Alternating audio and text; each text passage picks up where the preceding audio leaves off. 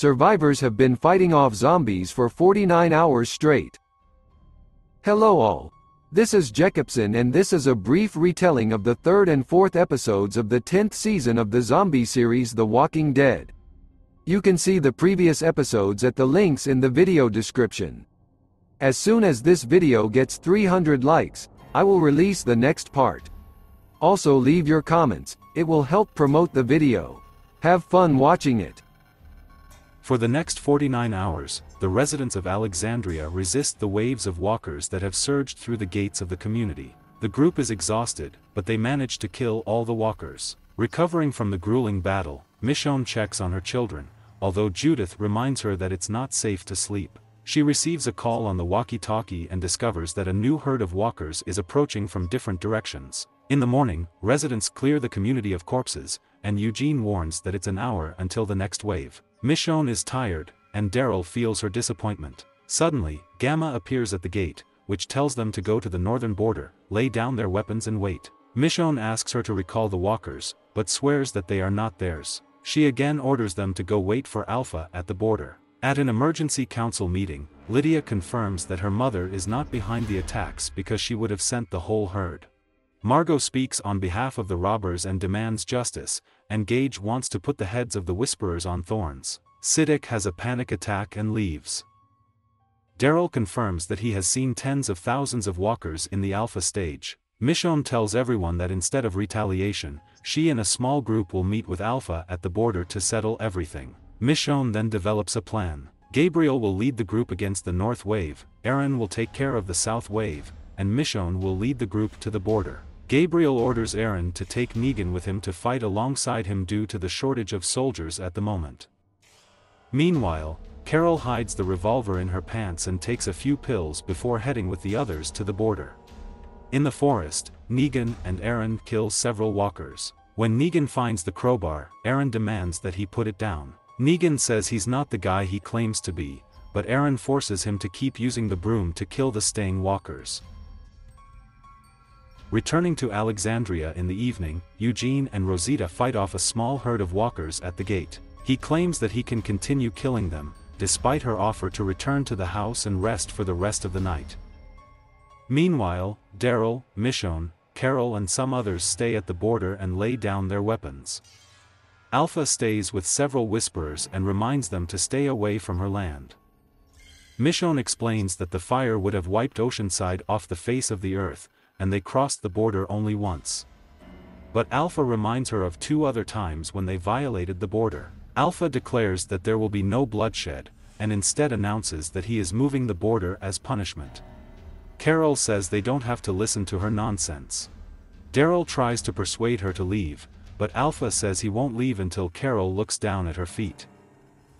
Alpha tells Carol that she should be afraid of her, but Carol replies that she doesn't feel anything at all.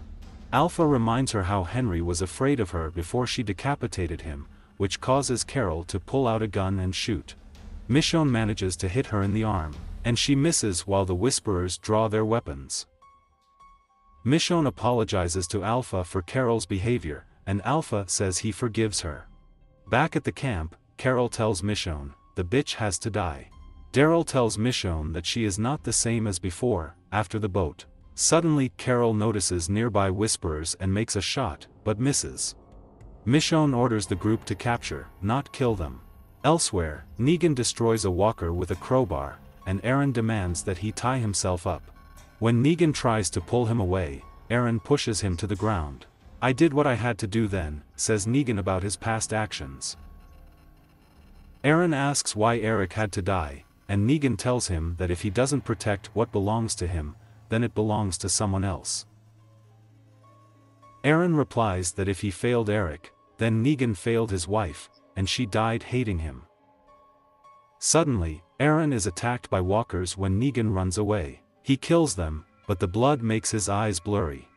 Meanwhile, Michonne doubts Carol's claims and suggests that the pills she is taking are affecting her, but Carol shrugs it off. Then the group stays in an abandoned school to rest. Looking around the room, Carol finds a textbook where, in hallucinations, she sees herself at the head of the table, at which Sophia, Lizzie, Micah, Henry, and Sam are sitting. She decides to keep watch while the group sleeps. Daryl accompanies her and tells the story that his father was a trucker and once he had hallucinations when he saw a girl on the road. He says that staying awake for a few hours can make a person see different things, but Carol dismisses him. Suddenly, her alarm goes off, and she takes pills, despite his persuasions. Returning to the forest, Aaron looks for Negan, but can hardly see. He stumbles upon a hut where Negan waits patiently and hides behind it. Because of his blurred vision, Aaron beats against a hut that walkers have broken into. Negan saves him with a crowbar and tells him that the flowers growing from walkers are called wormwood and can lead to blindness. He gives him water and says they will leave in the morning. At school, Carol continues to look around. In a dark hallway, she hears Henry, then turns around and gets stabbed by a mysterious figure. When she wakes up, she realizes that it was a dream. Daryl finds her and she claims she's fine. Carol insists it doesn't sound like the story of his trucker father, but a confused Daryl says he didn't tell her anything. Her alarm goes off, and she is surprised to find her pills in her pocket, thinking that she threw them away earlier. She tells Daryl she wants to watch for another hour. As he leaves, Carol sees the Whisperer walking down the hallway and follows him. Carol walks into the gym and falls into a trap that traps her upside down. The Whisperer brings a group of walkers to her, and she deals with them, freeing herself. After killing all the walkers, Carol frees herself and gets up when the alarm goes off and everyone enters the room. In Alexandria, Siddiq and Dante tend to Carol's wounds. Siddiq's vision blurs again when he tries to take the equipment to put stitches on her. Dante tells him that he will do it instead. After that, they tell Daryl and Michonne that she's fine. At dawn, Aaron regains his sight and tells Negan that he can finally see. Meanwhile, Eugene and Rosita argue that he is trying to protect her. She shouts that he is not the father of the cook and they will never be together. Eugene admits that he believes that their entire friendship was based on his beliefs that one day he could change her mind and leaves with a broken heart. Outside, Siddiq sees him leaving the house upset until Michonne approaches him. He says he's just tired, and she leaves. Dante brings Siddiq a drink and explains that he was a field medic during the fighting in Iraq. He says he understands what he has to go through, as he also suffered from post-traumatic stress disorder. In an idyllic dream, Carol wakes up to the sound of music and sees Daryl cooking in the kitchen. She then sees Henry at the kitchen table, who asks her where she is going. In reality, Carol wakes up and picks up an empty pill bottle. A tear rolls from her eye. When she goes downstairs, she sees that Michonne is waiting for her. She swears she saw the Whisperers, but Michonne says no one else saw them. Michonne returns to her house to relax with her children. Judith is looking after RJ, and Michonne is in bed with them. She explains that everything is safe for now. Later, Carol asks Daryl if he believes her about the Whisperers, and he replies that he does. Returning to school, one of the Whisperers finds himself among the corpses and wakes up revived. This proves that, despite numerous hallucinations, the Whisperers she saw were real. In Alexandria, Daryl joins Michonne and her children and they have lunch together. He then leaves a tray of food outside Carol's room and leaves, and she soon picks it up. Meanwhile, Lydia is strolling through the streets, passing Rosita and Gabriel, who are walking a coke.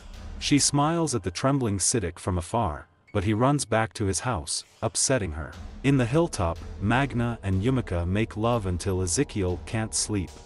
Suddenly, a giant tree falls through the fence wall onto one of the trailers earlier in the 9 residents. While the residents of Hilt are helping the wounded, Coney assumes that the Whisperers are to blame for everything, and the rest decide where to place the wounded. Yumika orders them to be placed in Maggie's office, ignoring Magna's suggestion. The next morning, residents realize that a small herd has appeared outside the walls of the community. Yumika leads the group outside to fight them off. Meanwhile, Aaron trains the Alexandrians in combat training, while Gage, Margot, and Alfred taunt Lydia and angrily order her to leave.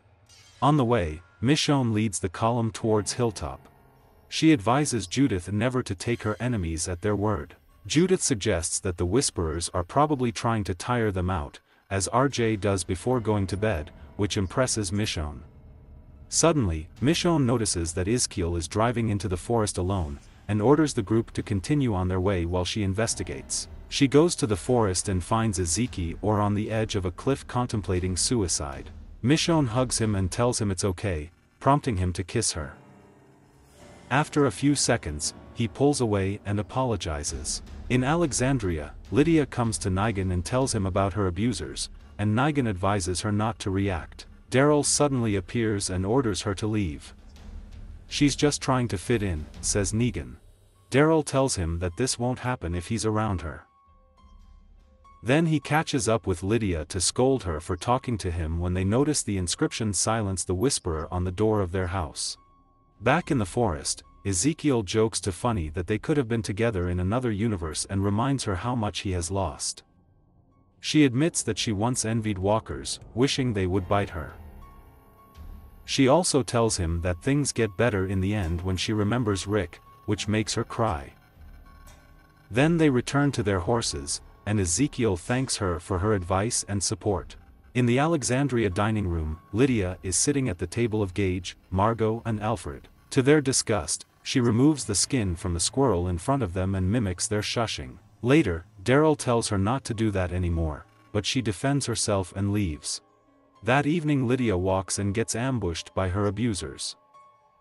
Margot accuses her of putting her friends' heads on spikes, but Lydia reminds them that she had nothing to do with it and says that she is one of them. They throw Lydia to the ground and start beating her brutally. Suddenly, Negan comes to Lydia's aid and throws Margot into the wall. While he defends Lydia, a terrified Gage says they were just trying to scare her.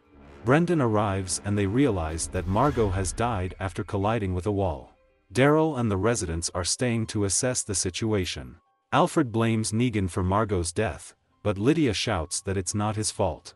Daryl believes her, but orders Negan to return to the cell. Siddiq's memories begin again, and he runs to the infirmary to wash his face in a basin of cold water. In the infirmary, Dante finishes dressing Lydia, and Daryl examines her. He tells her that he is sorry that this happened, and she claims that her father would have protected her. Daryl hugs her and she tells him that Negan saved her. Some time later, Daryl comes to Negan's cell to talk to him. He tells Negan that people want him dead, but Negan claims it was an accident, and Margot was still a bastard for beating up a child. Daryl asks why he helped her, and Negan replies that he believes in their lifestyle. Daryl promises that he will have a chance to tell his version, and leaves. Near his house, he meets Carol in the best condition. She asks what he's going to do with Negan. "I believe her," he replies. Carol reminds him that the real enemy is still out there somewhere and says they should have gone to New Mexico. Back at the hilltop, the group kills as many walkers as they can to protect the walls. Unexpectedly, Michonne and Ezekiel, Judith and the others join the battle. During the fight, Michonne notices Judith single-handedly dealing with walkers, and smiles proudly. In Alexandria, the council holds an emergency meeting with Gage and Alfred, who lie and say they were attacked. Gabriel asks why only Lydia is in the infirmary.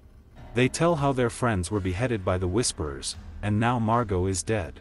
Meanwhile, Daryl contacts Funny on the hilltop radio to inform her of the situation.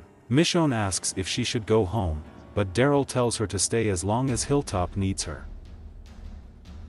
Michonne tells him that Lydia needs to be protected regardless of the outcome because she believes Alpha will be harsher on them if Lydia leaves, and reminds Daryl that Alpha chose him to be Lydia's protector. She also asks Daryl to be her proxy when voting in the council about Negan. Before signing up, she receives an emergency call from Oceanside.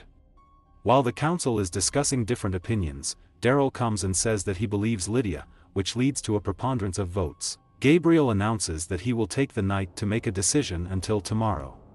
The next morning at the Hilton, Michonne announces at a meeting that she will go to the ocean site to provide help due to the activity of the Whisperers, and Eugene decides to stay and help fix the wall. She also decides to take Judith with her after she proved herself in battle. When Yumika checks on Magna, She angrily declares that Yumika should stop making decisions for everyone and reminds her that she is no longer her lawyer. Later that day, the group prepares the convoy for departure to Oceanside, and Luke says goodbye to his close friends, deciding to visit Jules. Back in Alexandria, Gabriel discovers that Negan has disappeared from his cell and runs to inform Daryl about it. Later, Gabriel and Aaron are discussing Negan's escape when Lydia walks by and tells them it's her fault. Daryl rushes there and discovers that Lydia has locked herself in a cell. He says he knows she didn't do it because she didn't leave the house that night. However, Lydia prefers to stay in the cell because she feels safer and laments that she cannot be like him. Daryl leaves in sadness, and then begins to wash graffiti off the walls around the community.